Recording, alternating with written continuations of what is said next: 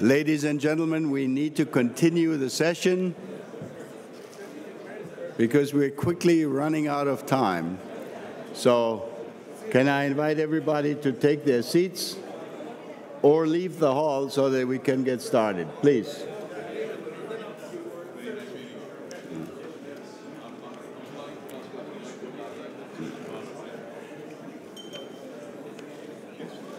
Ladies and gentlemen, we would like to continue now. May I kindly ask you to take your seats now? Thank you. Okay, I think that's about it. Welcome back, everybody. We're quickly approaching the end of the conference. We have two concluding speakers. The first one is someone who has spoken here, I think, 4 times before. I think this is your fifth time of presenting the Iranian position here at Munich. It is my pleasure to welcome the Foreign Minister of Iran and to invite him to speak to us and then take a few questions if we have time.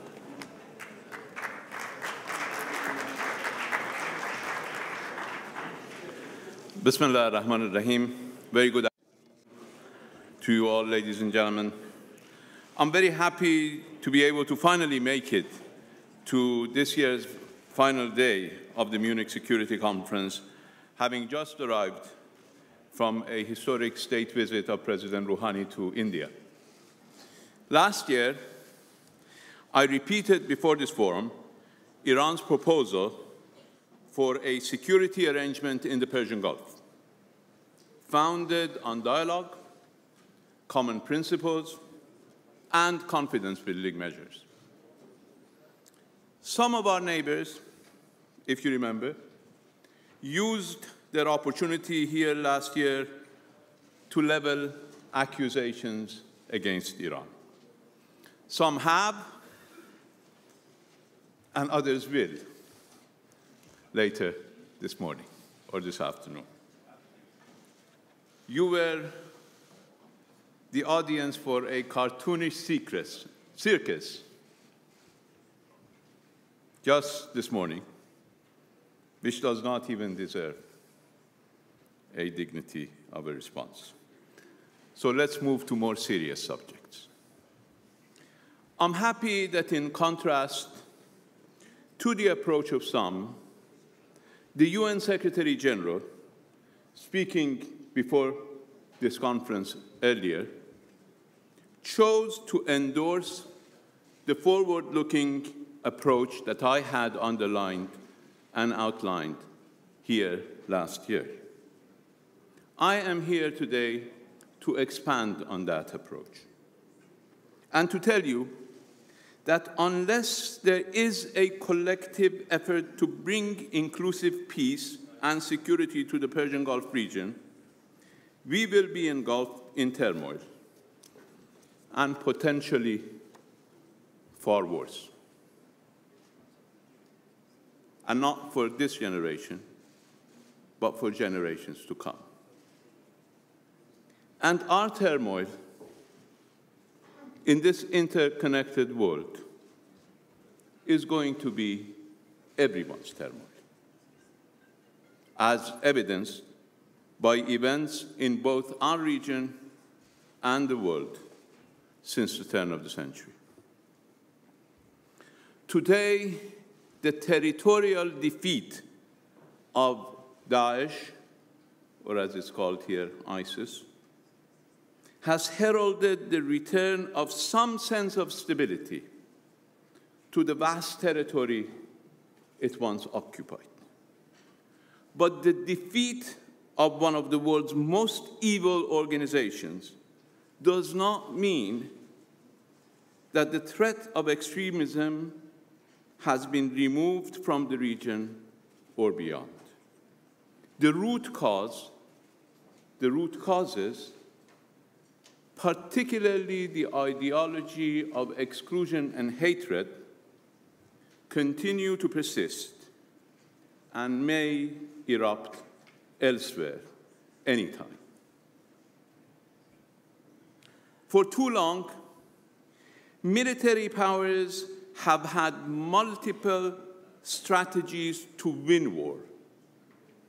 For too long, they have ignored any strategy to win the peace.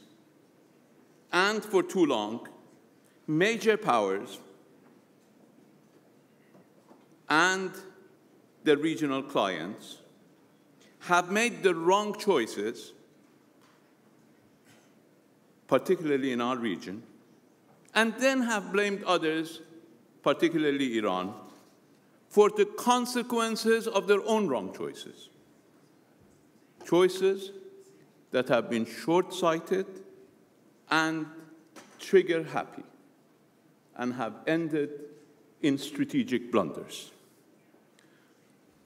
Let me just tell you what these choices were. From supporting Saddam Hussein when he invaded my country in 1980, to aiding and abetting his use of chemical weapons against Iranian and Iraqi civilians and soldiers. From the wars to evict him from Kuwait, to the wars to remove him altogether. From first supporting Al-Qaeda against Soviet Union and Taliban against us, to then waging a war to remove them from Afghanistan. From supporting the same brand of terrorists and extremists in Syria in the form of Daesh and al-Nusra, bringing Syria to ruins, to dangerously occupying today parts of Syria under the guise of fighting the organizations that they financed, armed, and supported. From Israel's invasion and subsequent aggressions on Lebanon, its illegal occupation of Palestine, and its almost daily illegal incursions into Syrian airspace, to attempt to create these cartoonish images to blame others for its own strategic blunders, or maybe to evade the domestic crisis they're facing. And from bombing Yemen with Western supplied arms.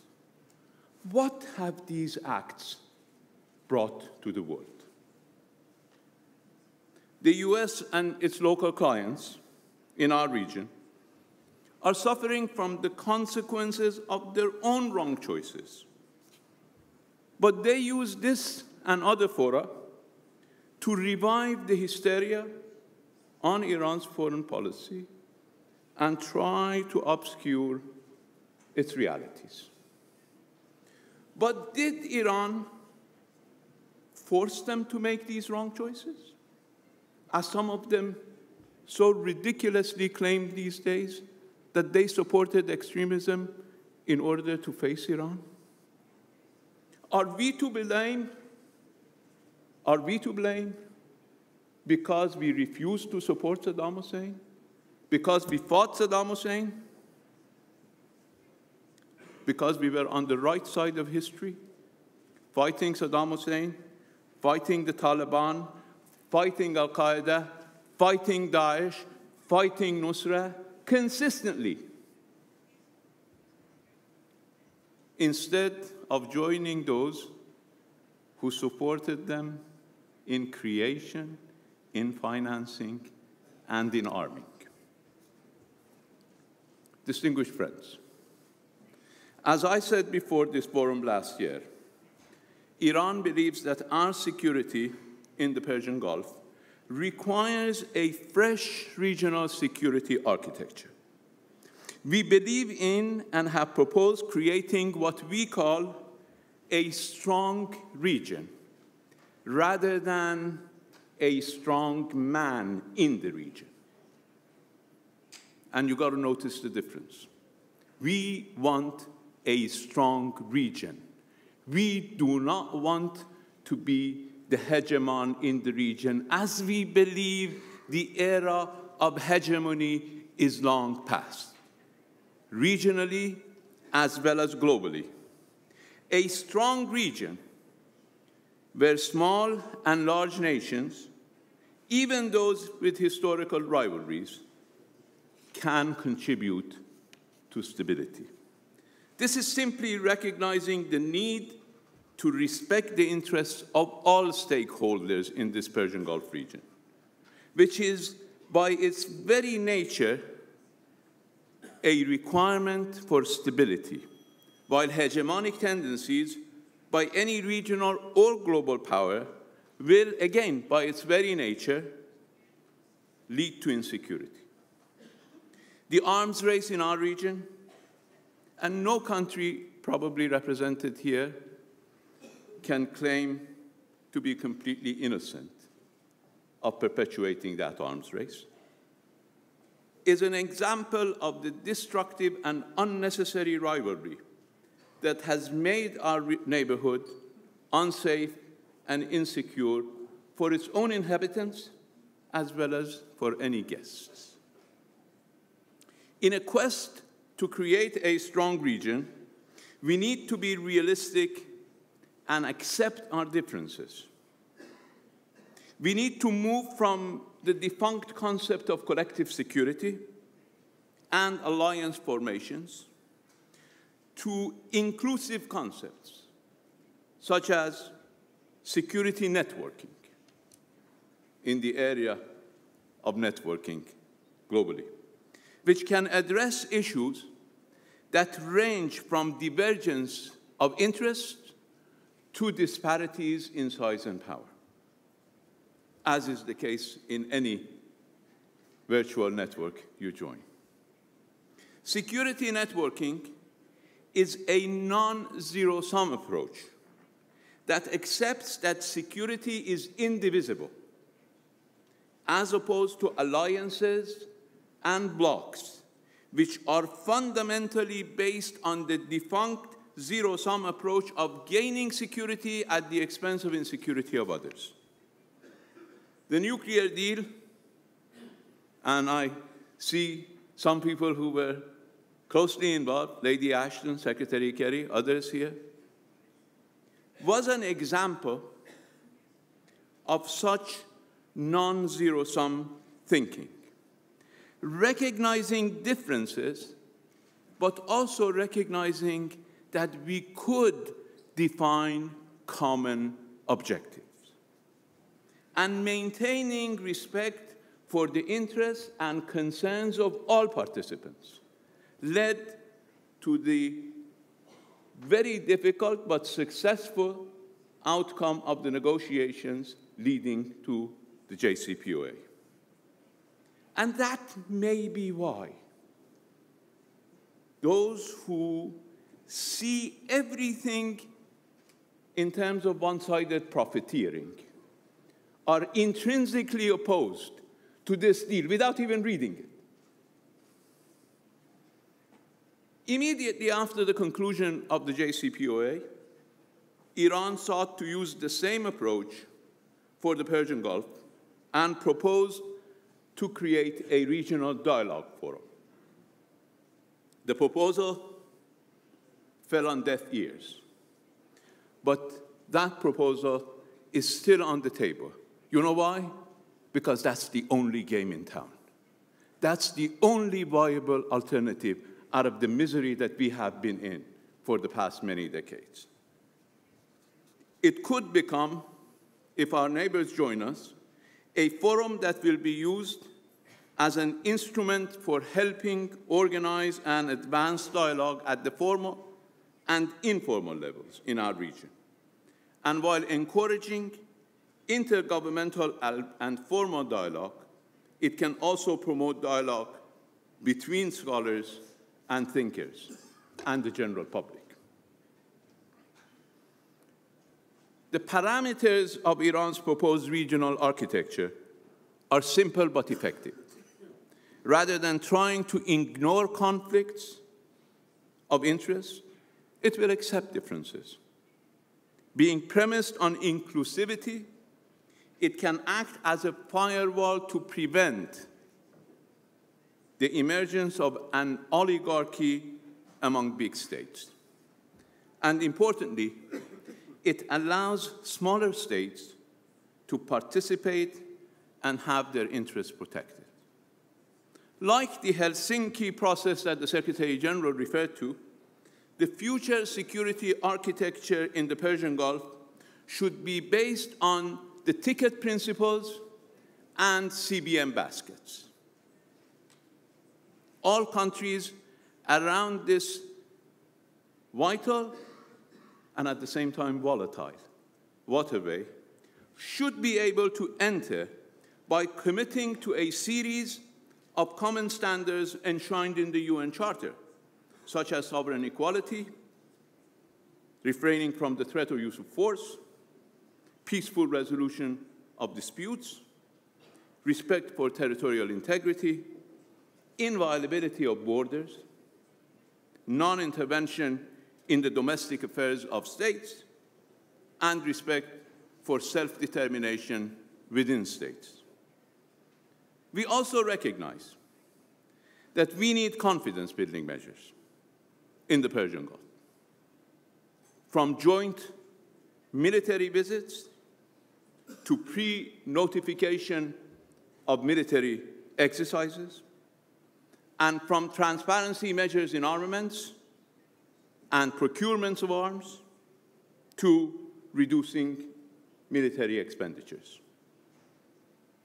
All of which could eventually lead, and I hope that's not in a too distant future, to a regional non-aggression pact.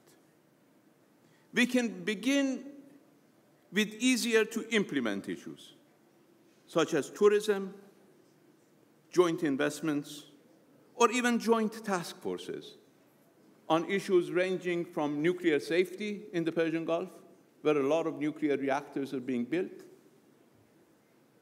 to pollution, where all of us are suffering from issues such as dust storms, to disaster management. Distinguished friends, at a time when we are dangerously close to escalating conflict that will affect our children and grandchildren, I encourage my counterparts in the Persian Gulf region to join Iran in making this proposal a reality. I thank you.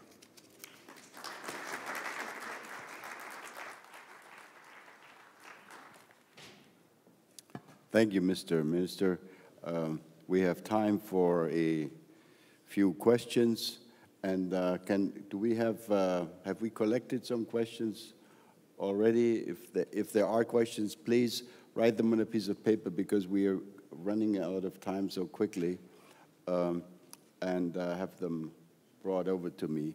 While we collect questions, let me quote to you something the Emir of Qatar said when he spoke here on Friday, and I quote from his speech: "All nations in the Middle East, small or large, need to agree on a baseline of coexistence. We can mirror the efforts of the European Union," unquote.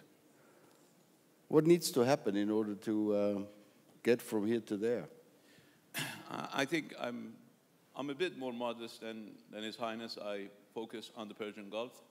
And I think Persian Gulf, as I've said before here, is important enough because we have seen many wars in the past 4 decades, and probably the scene of the greatest number of casualties in our region has been the Persian Gulf, from Iran-Iraq war to Iraq-Kuwait and other problems. I believe a willingness to resolve issues than an interest in creating issues or keeping the impression that we have problems. Some have found their interest best served by creating this impression. And you have seen that in the morning, you will see that again in the speech after me, that there is an interest in showing that there is a disaster happening in the region, that Iran is devouring the entire region, which is not the case. We don't believe in that. We don't believe that is in our interest. We don't believe we don't believe that's possible. Let's be realistic. I mean, it's not out of the goodness of anybody. It's just the possibilities. It's not feasible. Hegemony is no longer feasible. So we need to start talking instead of creating the impression that there is a crisis. We believe there is no crisis between Iran and Saudi Arabia, provided that Saudi Arabia is prepared to engage in serious dialogue. But if they observe their interests to be better served by simply projecting an image of a rivalry and a disastrous competition in which they're losing, then that's a different situation. As you know, earlier this morning, we had the Prime Minister of Israel speaking here. And this question, which comes from Roderich Kiesewetter, who is a member of the German Bundestag, references the Netanyahu speech. I quote, "What must happen for Iran to accept the right of existence of Israel?" Question mark. Well, you see, the entire speech was trying to evade the issue. What has happened in the past several days has been that the so-called invincibility has crumbled. Israel uses aggression as a policy against its neighbors. Mass reprisals against its neighbors, daily incursions into Syria, Lebanon, and other Arab countries, daily bombardments, almost routine bombardments of Syria. And once the Syrians have the guts to down one of its planes, it's as if a disaster has happened. Disaster is aggression. Disaster is the policy of violating the most basic rights of the Palestinians. Don't look for excuses. I'm focusing on our region because I believe Iran's interests are best protected in the Persian Gulf region. People should not look for excuses because of their inherent inability to resolve the problems and blame it on others. They can blame it forever on Iran, but that won't resolve their problems. It's the problem of aggression. It's the problem of occupation. It's the problem of, I'm not talking about domestic corruption and all of that. I mean, that's another problem. But it's a problem, it's a problem of trying to escape responsibility for the criminal policies that they followed for many years and trying to find a scapegoat for that. And sometimes people give them that as scapegoat. Here is you mentioned the state visit to India. Here's a question from Ambika, who is an Indian participant. Given, I quote, "Given that the era of hegemony is long past, as you said, do you see the growing relationship with India after this historic visit as a counter to China's growing hegemonic ways?" Well, we believe that our bilateral relations with India, or for that matter with any country, is not against any other country. We seek to preserve our own interest and the interest of India. We seek to promote our interest and the interest of India, and we believe we have commonality of interest in fighting terrorism and extremism, in having access to new markets for India, in establishing railroad connections, in establishing port connections, the port of Chabahar in Iran, which is of interest to India. So I do not want to read the intentions and motives. What we are focusing on is to advance the interest of Iran, advance the interest of India in this visit, which are not, from our perspective, against the interest of any other country. I see Volker Perthes, who is the CEO of a important German think tank. Volker? Foreign Minister, good to see you again here in Munich. I very much liked your step-by-step approach to building a regional security regime, and you actually outlined that it could follow some of the approaches we had in Greater Europe with the Helsinki process.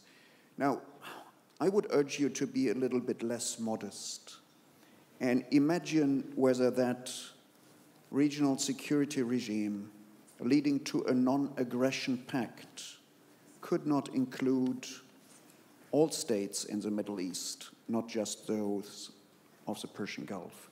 Well, as I said, I'm focusing on something that is achievable, on issues that we are a party to. We are a party, or at least are claimed to be a party, in the debate that is taking place in the Persian Gulf. Some countries in the region are, as you will hear in a few minutes, you don't need to be a lot patient. You will hear in a few minutes, if we see a repeat of last year, all sorts of accusations that are being leveled against us. And all these accusations are creating an obsession among some of our neighbors in the region that have led to great chaos in our region. And I believe it's important for us to focus primarily on those. As I responded in the answer to the previous question, you need to find the answer to the issue that you're raising, the crisis of Palestine, in the behavior that is happening there, in the aggressions, in the occupation, in the violations of the basic rights of the Palestinian people. That's where the answer lies. The answer is not in Iran. Okay, here comes my last question. This is a tough one. Haven't the other ones been tough? Oh, that was easy. Prime Minister Netanyahu, and I hope I quote him correctly from memory, an hour and a half ago, said that if the United States were to walk away from the JCPOA, he said, I bet Iran will do nothing. Well, I think this is the type of delusional thinking that has gone into doing everything possible to prevent the JCPOA, and then since its adoption, doing everything possible to prevent its implementation, and now doing everything possible to destroy it without having any alternative. I can assure you that if Iran's interests are not secured, Iran will respond seriously, and I believe it would be a response that people will be sorry for taking the erroneous actions they did. We will not be the first ones to violate an agreement for which all of us tried, in spite of Netanyahu's attempts, to achieve. We achieved it in spite of him, we implemented in spite of him, and the world will maintain that agreement in spite of his delusional attempts. Mr. Foreign Minister, I know we could go on, but our time has already run out. I want to just say that, and this should not go unnoticed, that I am aware that you only arrived a couple of hours ago after a long, long flight and what probably was a really busy visit to India. So we appreciate your willingness to fly overnight, be here this morning to share with our participants the Iranian view of what should happen in the region. Thank you very much. Thank you.